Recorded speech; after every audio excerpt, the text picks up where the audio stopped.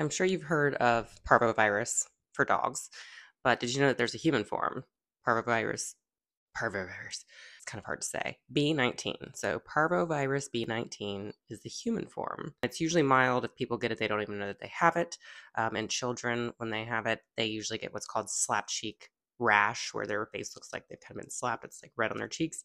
And more common in adults is joint pain or swelling. How did I find out about this, you ask? A wise doctor, thank God. So one week I got sick and I had sore throat, mild flu-like symptoms for about a week.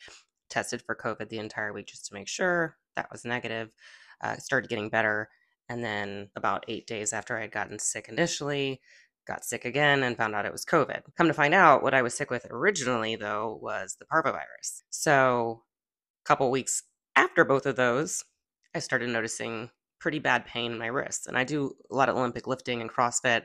So, I mean, some muscle pain is not abnormal for me, but this was pretty extreme. I could not do the lifts that I normally do, and I was starting to have pain in other joints.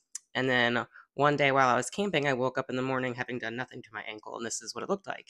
So yeah, I took my kids camping. I woke up in the morning. My ankle felt a little bit off on my left side, and throughout the day, that's what it looked like. I had done nothing to it.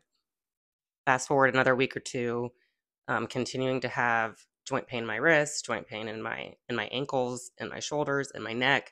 So I decided to go to the doctor because the swelling wasn't going completely down to my ankle, and my wrist was, and it's still, hurting. So I go to her, and she asked if I had been exposed to any viruses, and I said, yeah, about 4 weeks ago, 5 weeks ago at that point, I started getting sick for like a week, and then I ended up getting COVID. And she asked if I'd been exposed to parvovirus, and I was like, what?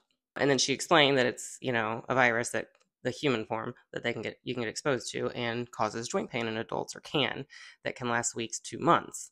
And she's like, let's just go ahead and test for it. And thank God, because what a smart doctor, and who would have thought to check for that, because it's usually mild. But yeah, so I was positive for having been exposed to it recently. I also had COVID, which can result in long lasting joint pain. Now we're going on a couple months past that my joints are still considerably painful, like arthritic pain, very frustrating.